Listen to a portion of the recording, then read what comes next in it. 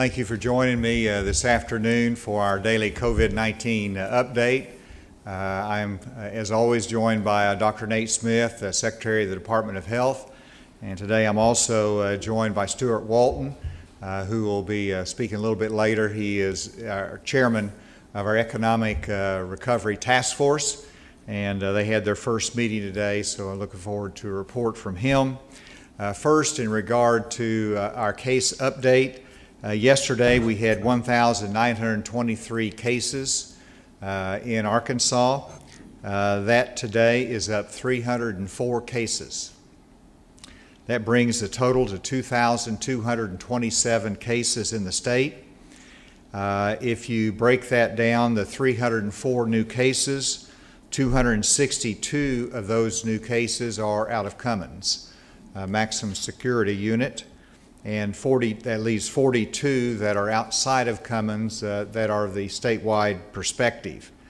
If you look at hospitalizations, our hospitalizations yesterday were 93.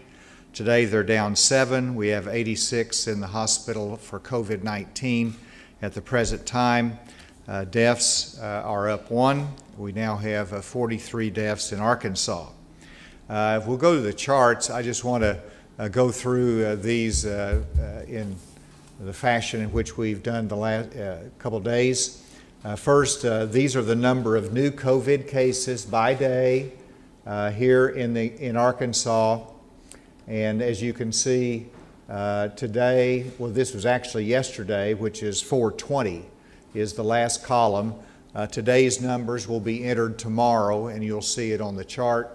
So we're one day behind here, but that last one is 420, and that was reflecting the 300 new cases yesterday. Today it'll be very similar with 304 new cases. The color differentiation is the difference between those in Cummins or in the prison units versus those that are statewide. If you go to the next chart, you'll see the 7-day rolling average. This is something that I used yesterday, and this is for all of the cases in Arkansas, 7-day average, so that it gives you a good perspective. And so the bars are the same one you saw a moment ago, the new cases each day, and then the line graph that goes across it is the 7-day rolling average. And as you can see, the numbers are going up, largely reflecting because of the outbreak in the Cummins prison.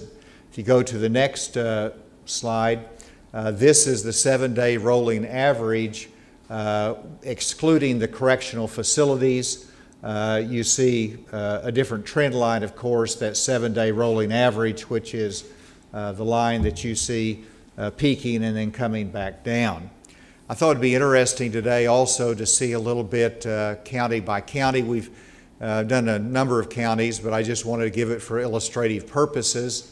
And so if we go to the next one, this is Pulaski County, and this is a little bit different because these are positive cases by date of specimen collection versus the time that they're reported. So a little bit of distinction in how this is done. And this is Pulaski County. And these, of course, over here you've got to be careful because the top line here is 62 cases. So the scale is different when you see a high bar. And you can see here's 10 as you go across. These are new cases in Pulaski County, and of course you can see the very high mark whenever we had, I believe that was the community corrections, in which we had a number of cases reported that day, but they were high otherwise as well. And but since then it's been on the right trend and direction downward. If you go to the next slide, you'll see another county here in central Arkansas where we had our first case in Jefferson County. Again, this is 12. This is 2, and so there are smaller proportions here, but our height was 12 new cases.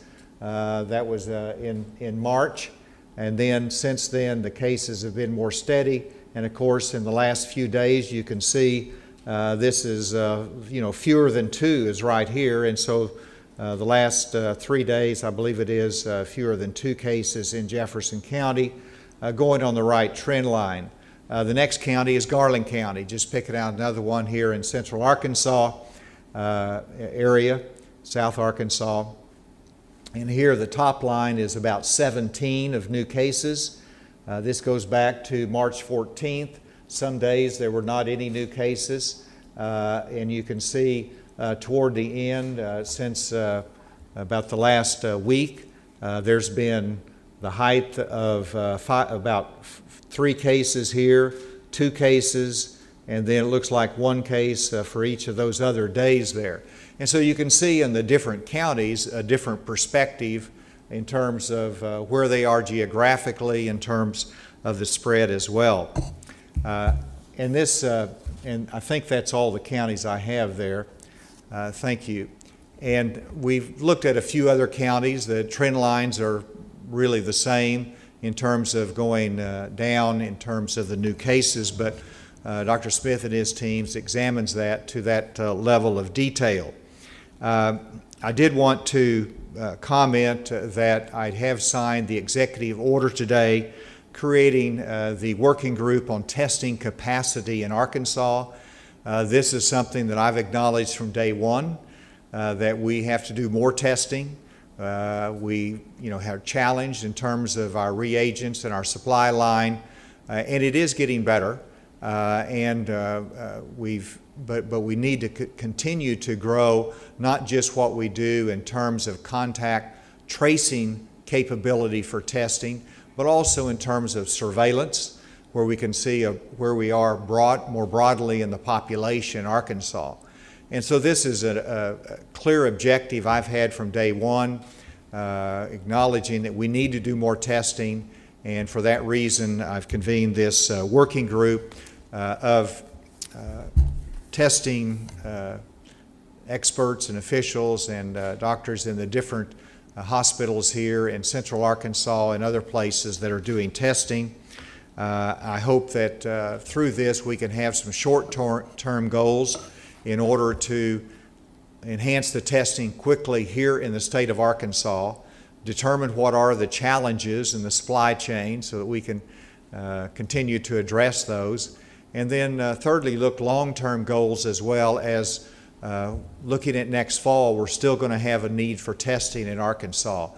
We worry about this coming back whenever we get it at the right spot this season.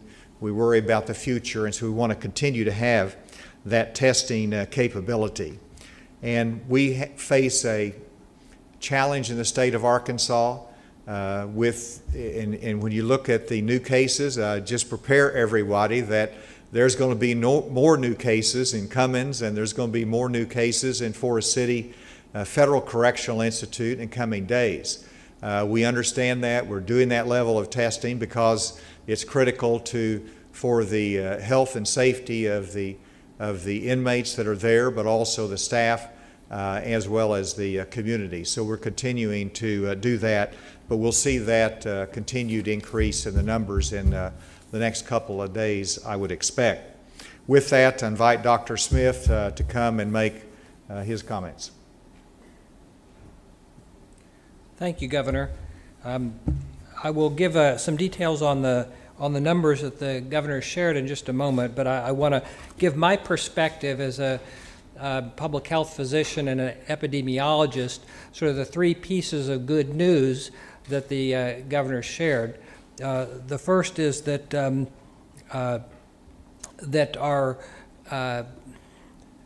if you take out the positives from the correctional system, our numbers of new cases are going down. Last week we were looking at consistently about 70 a day, and now we're looking at on average about half that. So that's a good sign that we're hopefully on the downswing in terms of community transmission of COVID-19. That's very, very encouraging for me. The second is that the Governor showed the different counties, and these counties were selected because they're the ones that have more than 100 cases. And you can see that each of them has a little bit of a different pattern. Then there's a lot of noise, ups and downs, but none of them are on an upward trend. So we don't have any, I would be concerned if the state was doing well, but we had some hot spots that were on the upward upward trend. And then the third is, although these numbers from Cummins are alarming, once you know who's positive, who's negative, who's exposed, who's not exposed, a prison setting is probably the ideal setting to control an outbreak, because you can segregate people and you can restrict their movements. Their movements are restricted just by the nature of that setting. So having this number of individuals in a prison is easier to control than if we had that same number out in the community. Let me go ahead and go over those numbers that the governor shared with a little bit more detail. As he mentioned, we've had 304 new cases, of which 262 were from the Cummins unit. So our total case count is 2,227. Of those, 1,375 are active cases. Those include, of the total cases, those include 249 healthcare workers. That's 5 more than yesterday. They include 135 nursing home residents. That's up 7 from yesterday. We now have 29 nursing homes where we have active investigations going on. We currently have 86 hospitalized. That's a net decrease of 7.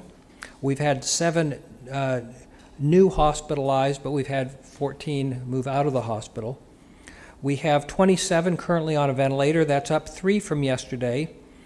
We have 43 deaths, which is 1 more than yesterday. And we have 809 recovered. That's 60 more than we had yesterday. In terms of those nursing home facilities, of the 7 new positive residents, 3 were at a facility in Batesville, 2 at Willow Bend, 1 at Randolph County Nursing Home, and 1 at the Village at Valley Ranch. We've also had an increase of 4 new nursing home workers, and those were 1 each at Waters of Whitehall, LA Health and Rehab, Crest Park of Wynn, and the Village at Valley Ranch.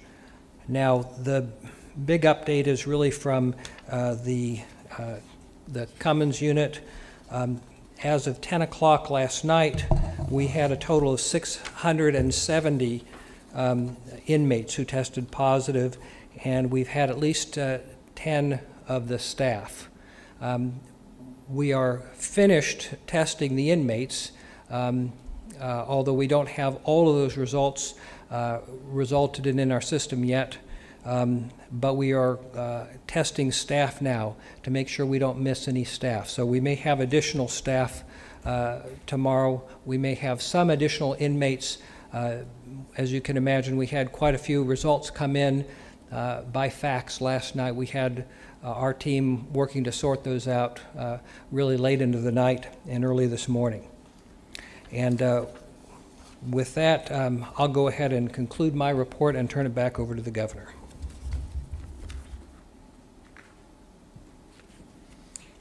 Clearly, this is a healthcare challenge for us in Arkansas with a virus that is highly contagious and does kill people.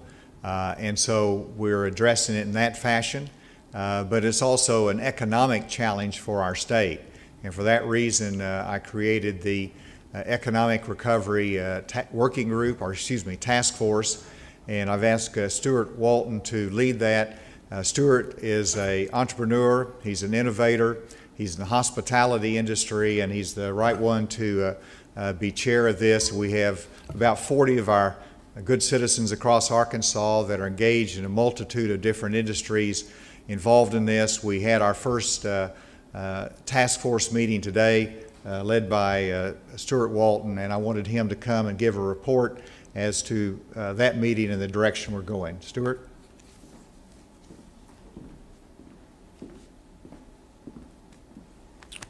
Good afternoon, and thank you, Governor.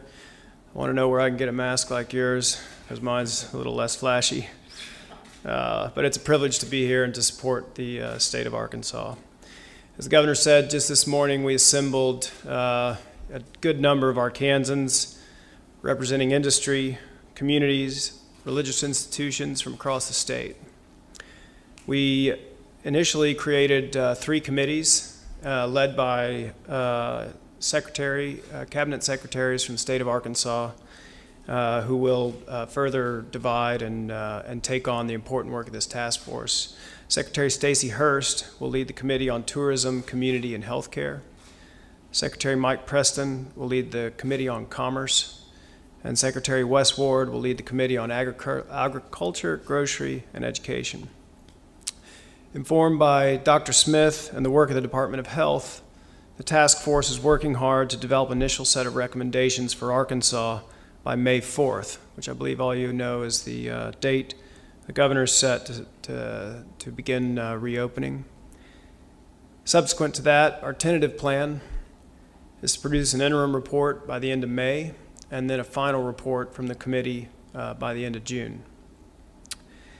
And now, in addition to the tactical recommendations that we plan to report and present to the governor from time to time, the committee is really going to be also focused on a strategic set of recommendations for businesses and industry across Arkansas that'll really help us thrive in the recovery and far into the future. I'm looking forward to the work ahead. Again, it's a privilege to be here. Thanks. Thank you, Steuart. And with that, we're happy to take any questions. Hey, Governor, you showed the graph yesterday that showed Arkansas was about 60 to 90 tests per 1,000. Do you know exactly how that was calculated? Because looking at just the raw numbers, less than 1% of the state has been tested. So to me, it just doesn't seem to add up. Very good question. I actually brought this out here today just so people will see it again. That's what I think you're referencing that I showed yesterday. And this was taken from the briefing from the White House and their COVID-19 task force. And this, as you look at it, does strike you that is not referring to actual tests that are being done. And it appears that it could be speaking of capacity. And it cites as the sources 4 different commercial lab companies that are in the supply chain for Arkansas, and it refers to tests per month per 1,000 people by state. So yes, as I've indicated always before, we don't have sufficient testing in Arkansas. We need to do more. This does seem to go against that grain. The only explanation I can see is it might be referring to capacity that somehow the labs are referring to. And so we have a lot of different data points that we share here. This is one, and obviously we acknowledge that we've got to do a lot more in testing, and this does not reflect that. That issue, do you have a certain number of tests you want to get to, and also any target in terms of positive cases that you want to get to before May 4th, like number of positives per day? Or? We haven't set that specific guideline. Of course, we have the guidelines that the White House provided for gating as to what you need to look at in terms of criteria for phase 1. There's a number of them that we meet very quickly. There's a couple that we want to make sure they fit Arkansas, and and those are guidelines, and they've made it clear that the states can use their own judgment as to what is needed. So we'll work with Dr. Smith and the 2 teams together, the economic team and the healthcare team, and try to come up with the right judgment for May 4th. You know, in terms of the testing itself, that's part of what we're going to go through with our working group this afternoon with our testing experts in the room together. I've done some brief checking with a lot of hospitals around the state, a number of them, and it appears to me that we've set that actually the demand has decreased for testing. In other words, people who are lining up and saying we need a test are fewer today than they were a week ago and 2 weeks ago. And so they actually have some inventory of test kits in their hospitals that are available, and I want to be able to push to look at those and see how we can utilize those in a broader way. Now, Dr. Smith reminds me, as well as the hospitals, that we have to make sure that we have the testing capacity for our contact tracing, but also as we allow patients to come back to hospitals for different procedures, we want to test some of those. We have to have some inventory of testing capacity.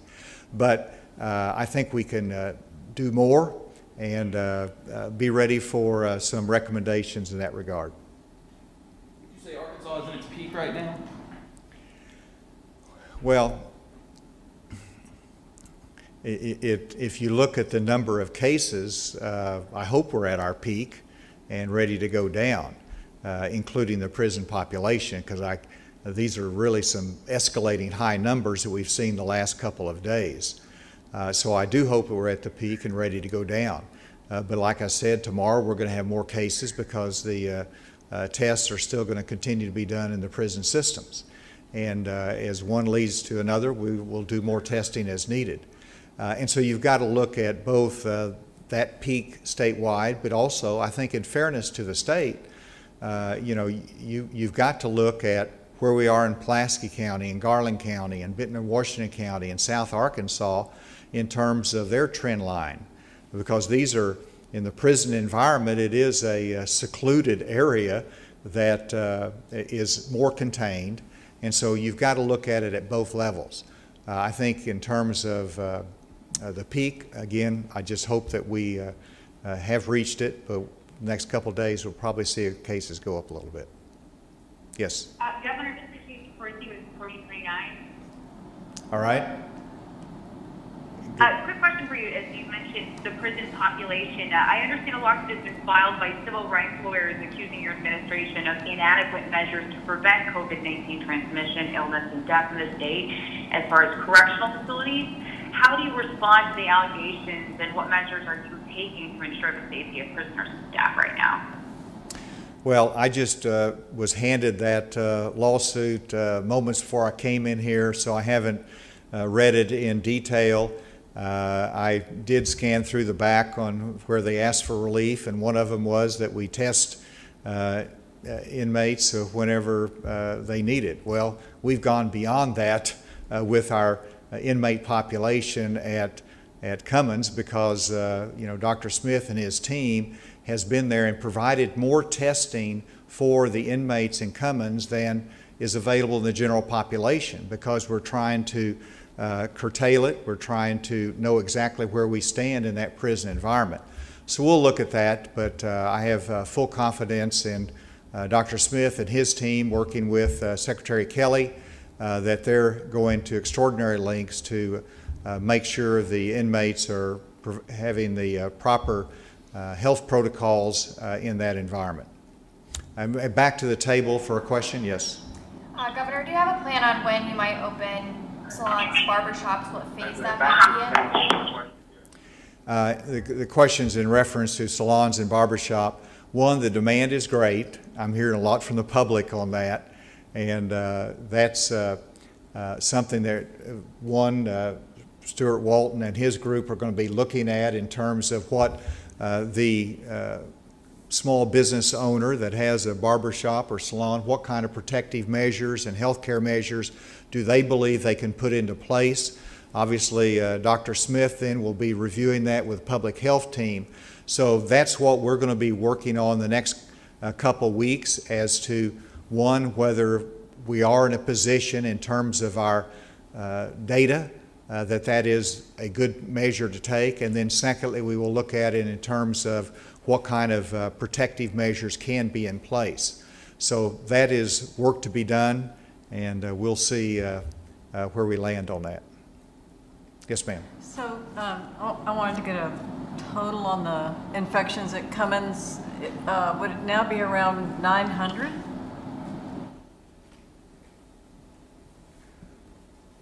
The total that we have for inmates as of 10 o'clock last night was 670.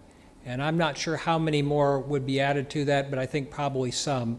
In terms of the staff, we have at least 10 who have tested positive, but we are in the process of testing many more.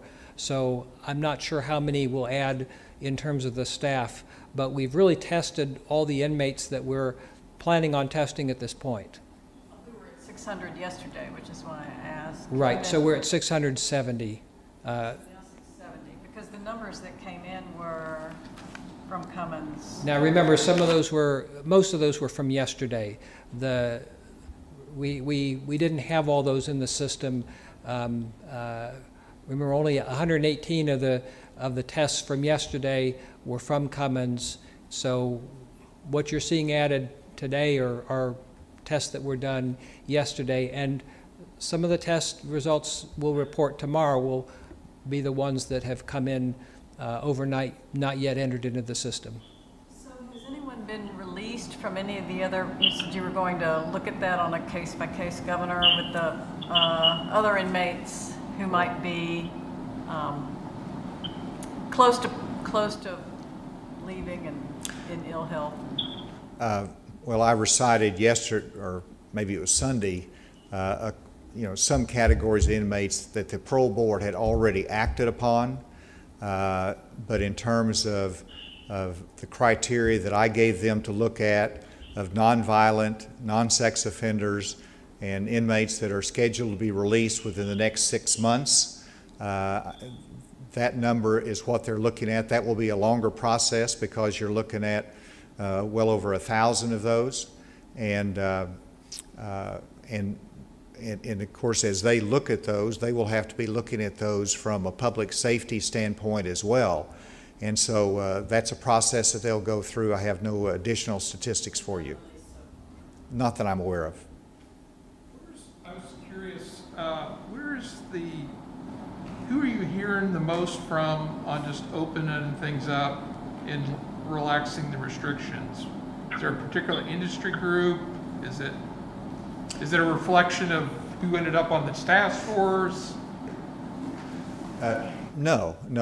We tried to be all-inclusive in the task force, and so that reflects all of Arkansas because, in Arkansas, we didn't close our retail shops, but some retail shops closed because customer demand was so low that they closed on their own.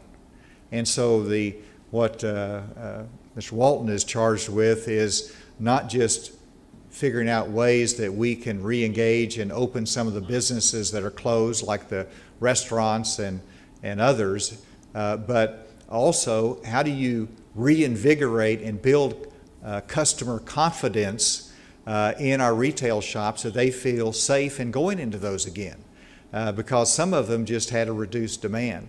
And so these are steps that we have to take one at a time to be able to get there. In terms of, and Steuart, do you want to comment on this, what you've heard in terms of demand, or Dr. Smith, because we're getting pressure from everybody.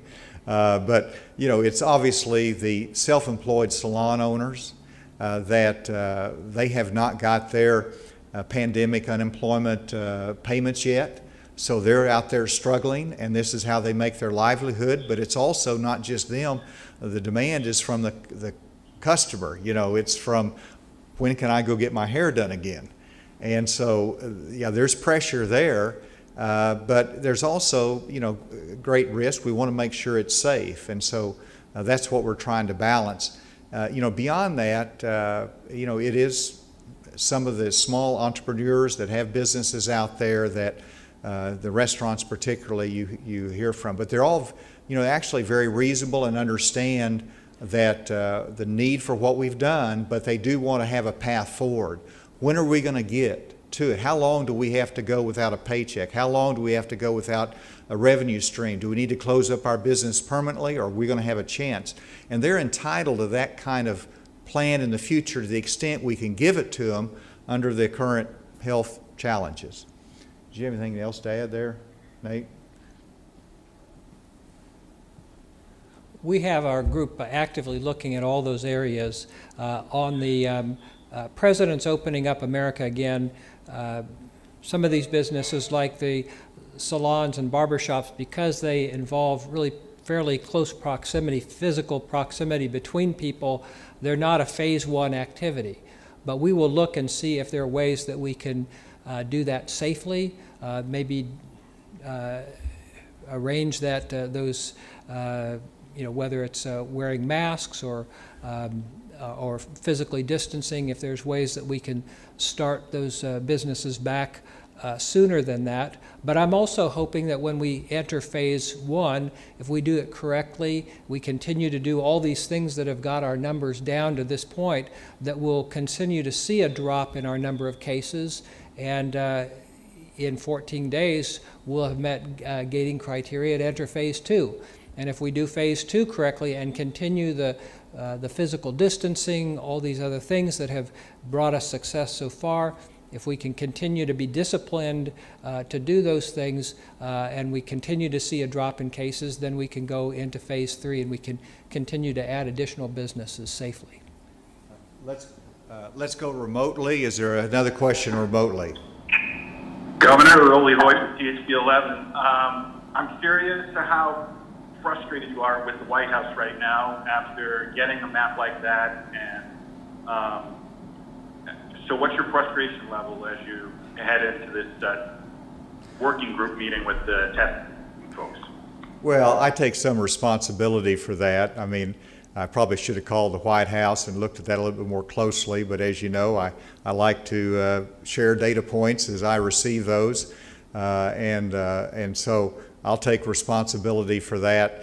In terms of the White House, I am curious as to exactly their source for that, and so we'll be communicating with them to get a little bit more understanding of where they're coming from on that. I do think they were talking about capacity, and it's probably a little bit of differences there. Their view in capacity versus our view of reality, and so it's just a continued communication opportunity with the White House. What do those numbers look like in terms of reality? Like, what's our capacity in those terms? Capacity for testing? Yeah. Let me put it this way. I'll check with a hospital. I check with a small hospital. I'll actually tell you, Gravett Hospital. I happen to be from Gravett, so I thought I would call the Gravett Hospital that goes by Ozark Community Hospital now, the name. And they have 500 test kits. So they have the capacity for 500 tests in this small rural hospital, and we were not aware of that. I was not aware of that. And so they were able to acquire some of that testing capacity on their own. And so you're asking what the inventory is and the ability. You have to go hospital by hospital as to where they are and what they've been able to acquire on their own, as well as their relationship with their commercial lab provider. Like Gravett Hospital has a commercial lab provider that they're working with, and they send it off for testing and they come back.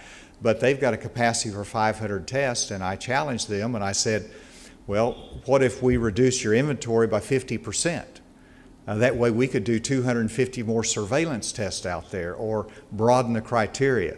Dr. Smith's going to get upset with me here real soon, I know, but that's the kind of information that we have to try to pull together with our working group to know what we can expand out there, and that makes sense because you don't want to test everybody.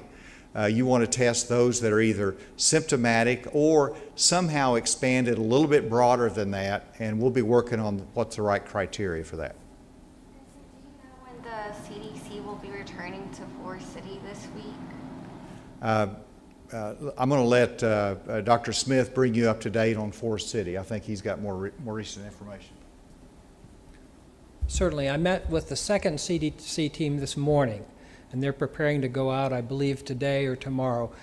What they're trying to do is prepare everything that they need to go on site because they have a plan for testing.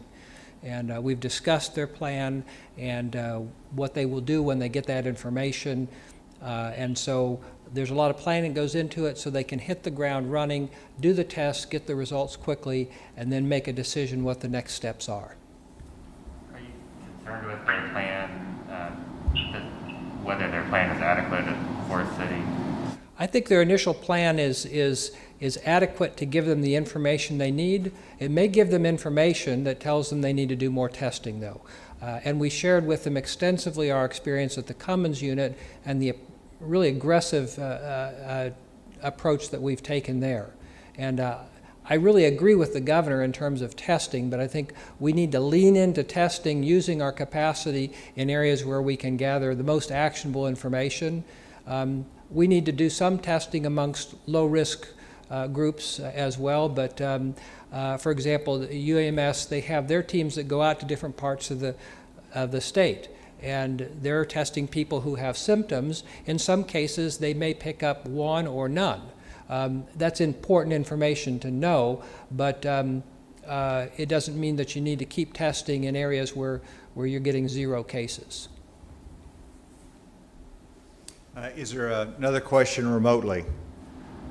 Yeah, this is Veronica again. Well, let's go to the one who hasn't asked a question yet. Yeah, this is Veronica Ortega with 5 News. I have a question about unemployment. A couple of weeks ago, it was mentioned that there would be upgrades made to handle the increased volume of unemployment claims. My question is, are those upgrades working? Because there are still people waiting outside of unemployment offices in long lines because they can't get a hold of someone over the phone, and they keep getting errors when they try to file a claim online. The IT system has been upgraded. They've processed close to 150,000 claims, and so 150,000 people have successfully navigated the process to get their unemployment claims. Sometimes the person going on the system might make an error, might enter wrong data, or there could be some other glitch there. The call center is operational. The hours have been extended, so I would suggest that they give our office a call. We'll be glad to troubleshoot it for them if there's an issue there. We want to be helpful, but we've got our call center. We also have the online capability, and of course we're trying to avoid the necessity of having to go into the Workforce Services office, and hopefully these other systems will work. I'll have to have Secretary Preston come back sometime and give a more recent update, but I know they're working very hard to make sure all those claims are processed. And Governor, I was just curious, from page 40 again, Walmart has required employees to wear face masks. Have you taken another look at requiring the same of Arkansans to wear face masks in public as opposed to just recommending it? Actually, I've given that thought, but I like where we are right now because the people of Arkansas have been so responsive and responsible in terms of their own safety. When they can't socially distance, they wear their mask.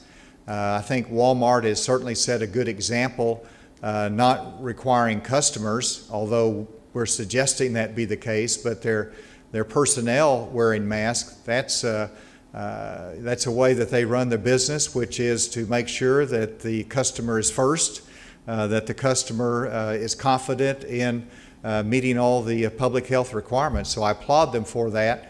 I think that you'll see other retailers and industry leaders do the same. I expect, and here this is important to remind everybody again, whether you're in phase 1, phase 2, or down the road, the social distancing, the protective measures of wearing masks when you can't socially distance is a guideline that we want to continue with here in Arkansas. So the guideline is working, and I don't see us arresting people because they're not, but I do expect them to be wise and prudent. On the table. Let's come back to the table here. The University of Washington Health Institute for Health Metrics, they were giving June 22nd, I think, is the day when Arkansas could safely start lifting some of these restrictions. I was wondering what you think about their projections.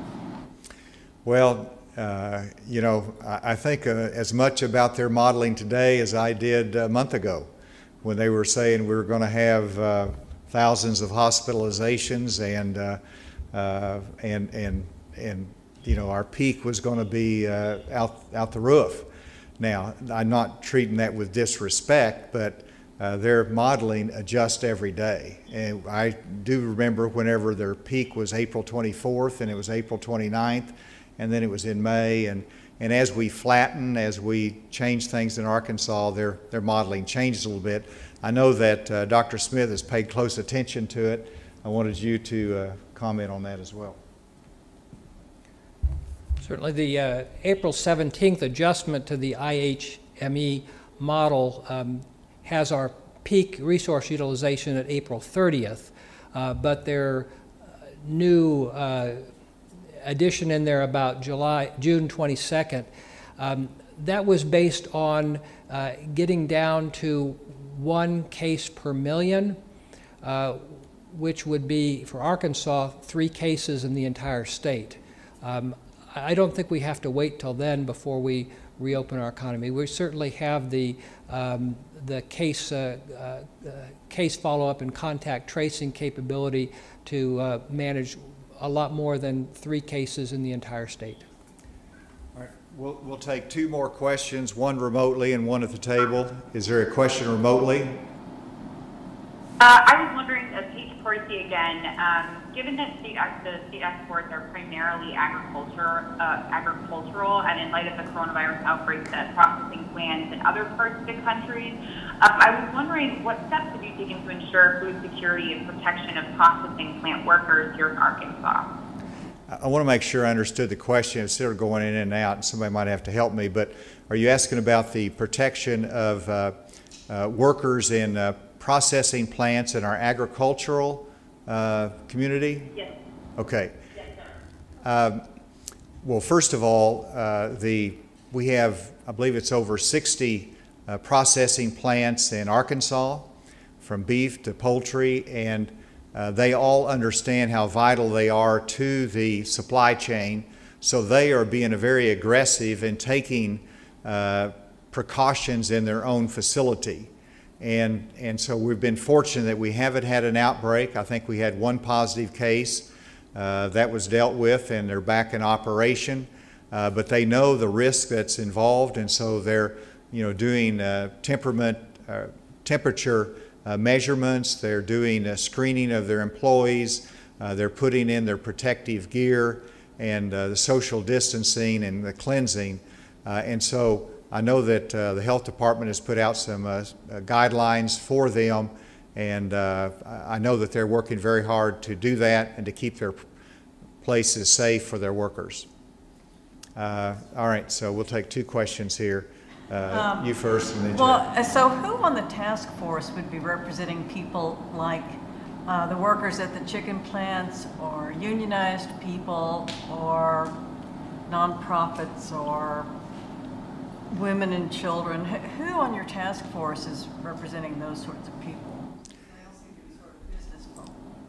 Well, it was intentionally to put in the industry leaders and the associations of the employers is what we were looking at. So that's the focus of the Economic Recovery Task Force, are those that create the jobs, that create the businesses. It is important to listen to each of those that you mentioned in terms of their health and safety, and that's really falls in the Department of Health guidelines and that they provide. Jay? This is for you, Mr. Walton. What are some of those criteria that you want to see to go from phase 1 into phase 2, or is there maybe just a length of time that you want to see pass over? Well, let's get through phase 1. And then we just want to stay on the right trajectory. We want to make the good judgments, and it's based upon, first of all, the health of our citizens, and then secondly, the health of our economy. We're just focusing on phase 1. I want to invite Steuart to come and make a comment just on any cleanup, and then Dr. Smith also might have something on there. Steuart, you want to have a closing word there? Thank you. And just to touch on your question, we've got religious leaders on the task force, and we've got a few folks from education as well. And we'll be sure to also reach out to people who are not on the task force to some of the constituents that you mentioned, and we'll be looking forward to hearing from everybody. And you know, as far as businesses to open first, I think it's obvious that I need a haircut, so I'm squarely in that camp, probably with the governor as well. But we're excited to get underway. We're going to approach this with a lot of focus. We'll be precise, we'll be prompt, and we're looking forward to getting this going. In terms of looking at our progression from phase 1, 2, 3, really we're going to be looking in two ways. One is sort of a broad, continue to look at our positivity rates, looking at our number of new cases. As long as that's continuing to trend down, then we can move from phase 1 to phase 2 to phase 3. If these activities, though, cause an increase in cases, then we need to pause or maybe even take a step back. So the gating criteria for each of these phases is basically the same. If you make a change and 2 weeks later you're still having a decreased number of new cases, then you can go on and make some additional changes. In addition to that sort of general looking at the situation, we're going to continue to do what we've been doing, is taking a spotlight and looking at areas. My goal is to find every infection, every case that's out there. I don't want any pockets of infection that we don't know about. So, for example, at Cummins, we've been very aggressive, shining a bright spotlight on that so we know where all the cases are. If we see evidence of that elsewhere, we'll do the same. So we'll be aggressively managing these outbreak investigations, and if they can be contained and they don't spread into the community, they don't necessarily slow us down in what we're doing out in the general community. Thank you all, and have a good afternoon.